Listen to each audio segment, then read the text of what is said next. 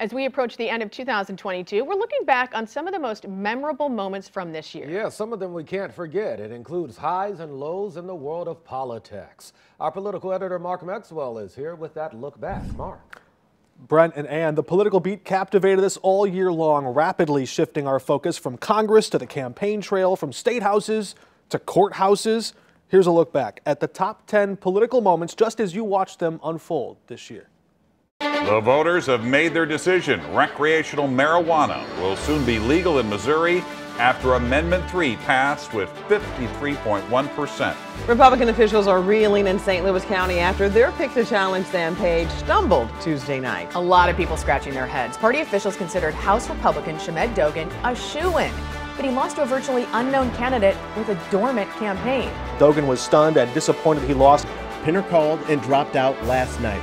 Dogan declined to jump back in, though, throwing his weight instead behind Mantovani now. Bipartisan progress on passing gun safety laws. Missouri Senator Roy Blunt also helping to craft the country's first major gun law in the 21st century. Governor Parson signed a new tax cut plan into law. From 5.2 down to 4.95%. Corruption charges inside St. Louis County government. County Executive Sam Page fired his close ally Tony Weaver today after federal prosecutors charged him with 4 counts of fraud. Do you regret what you did?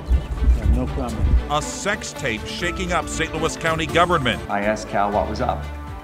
He told me there was a video and he would be resigning. Donald Trump has endorsed a Republican running for the Senate in Missouri. It's a tie.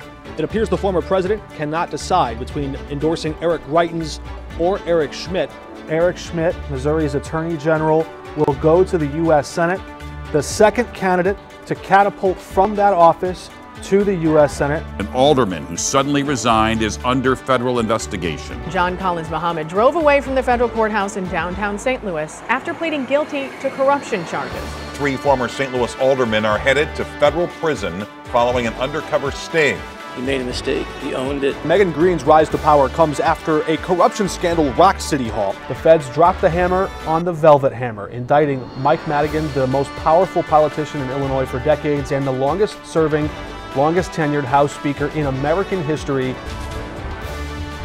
The House committee investigating the January 6th attack on the Capitol referred criminal charges against former President Donald Trump. Breaking news at noon, the Supreme Court overturns the Roe versus Wade precedent. That means there are no longer constitutional protections for abortion that had been in place for almost 50 years.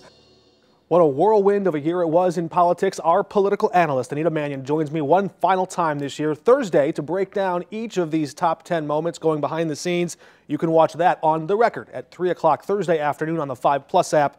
That's available right now on Amazon Fire TV or the Roku app.